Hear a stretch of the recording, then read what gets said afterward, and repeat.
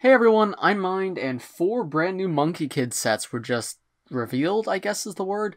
In reality, they were leaked on LEGO's Malaysia site, like they just popped up on the LEGO shop. No pictures, just the names, and they've since been taken down, but because they were posted by LEGO themselves, I'm allowed to cover them. So we have the names and piece counts for 4 brand new Monkey Kid sets, so let me just go through them.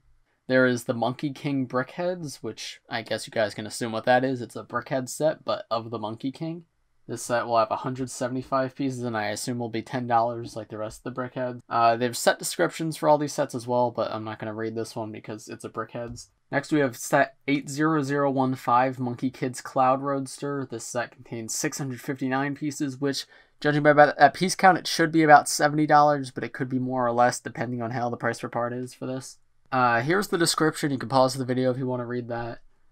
And it mentions the minifigures, and what I find funny is there's a character named Chen, which I find funny that there's a character named Chen in 2 LEGO original themes, and I would like to get that figure just to have Chen and Chen from Ninjago and Monkey Kid. So curious what he looks like, but yeah, that's the main takeaway I take from this one.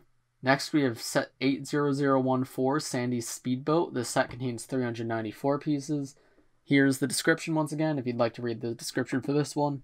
And it mentions the minifigures in this set are Monkey Kid, Spider Queen, and Pigsy, as well as Sandy, Mo the Cat, and 3 Spider minifigures. That actually sounds really cool to me, considering the piece count, because this seems like a smaller set, but we know Sandy is a big fig, so likely I expect this set to be $50 if we're lucky, $60 if we're not, and if it's any more than that, it's not worth it at all. But this is one I might get because I really want Sandy's cat. I think that's really funny. And you do get the main 3, like, besides the girl, you don't get the girl. You get the 3 of the main Monkey Kid heroes in this set.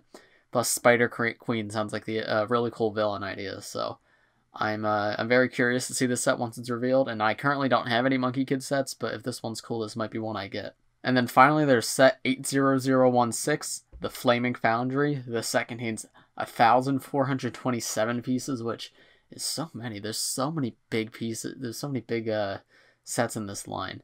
Here's the description. It mentions that it's a model of the Demon Bull King's lair, which does sound kind of cool, but then it says it's a detachable dump truck, which is less cool.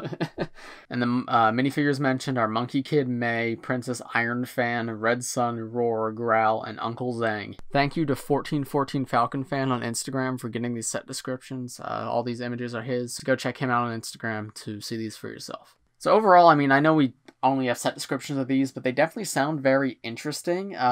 It seems like we have more varied minifigures in this wave, unless like a lot of these named characters are just like generic civilians. But one complaint I had with your initial Monkey Kid wave was, aside from the main characters, like the figures weren't that interesting. Like all the Demon Bull King dudes were just like the same with slightly different pieces. Like no, they all had the same exact pieces, just the horns were slightly different. So hopefully we get some more varied villains in this wave. And I'm very curious when this is going to come out, too, because it seems like these are 2020 sets, but we've got most of the 2020 sets revealed. So when are these going to come out? September or October? Like, that's really late for a set release, but that'd be kind of cool if they did a set release at that time. But we'll keep this video short and sweet. So those are my thoughts. I want to know what you guys think in the comments below. If you enjoyed this video, please press like and subscribe if you're new. I do LEGO videos like this every single day, so if you subscribe, you'll be the first to see them. Yeah, I think that's going to do it for today's video. Thanks for watching, everybody. I'll see you in the next one. Bye.